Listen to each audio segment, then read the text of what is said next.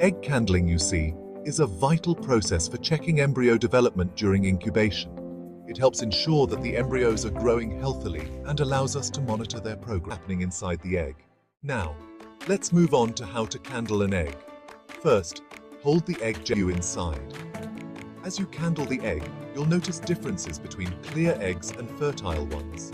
Clear eggs will look, well, clear, while fertile eggs will show signs of veins and embryo development. As the embryos develop, there are key stages to look out for. By day 7, you should see veins forming. By day 14, you might observe more defined structures and even some movement. And by day 21, the embryo will be nearly fully formed, preparing to hatch. These signs are crucial for assessing the health and development of the embryos. Unfertilized or dead eggs. Let's take a look at some examples of eggs with no development. You can identify them by the absence of veins or any signs of movement. It's important to spot these early on. Now, for some tips on successful candling. First, always do the process in a dark room to see the details clearly.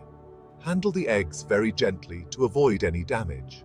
And remember, candle only a few times during incubation to minimize disturbance. As we wrap up, here's a heartwarming clip of a baby chick hatching. Thank you so much for watching.